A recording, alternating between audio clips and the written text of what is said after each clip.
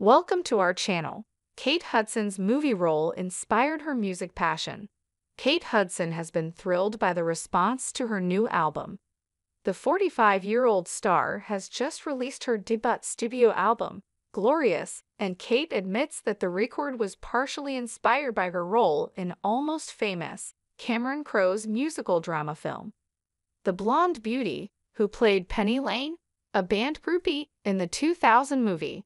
I think he connected with the fact that I loved music and saw that in me, but he really blew the lid open for so much music for me. I was 19, and he just filled me with all this great music that I'd never heard. That was the beginning of everything for me. Kate's social media followers have praised her new record, and they've even drawn a link between her on-screen character and her real-life self.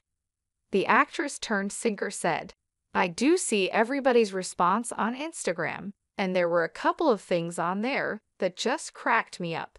People are so funny. Somebody said something like, 'It was Penny Lane the whole time.' I was like, oh, that's so funny.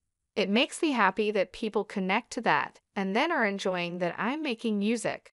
That's so nice." Kate has enjoyed huge success in the movie business, but she opted to pursue her musical ambitions amid the COVID-19 pandemic.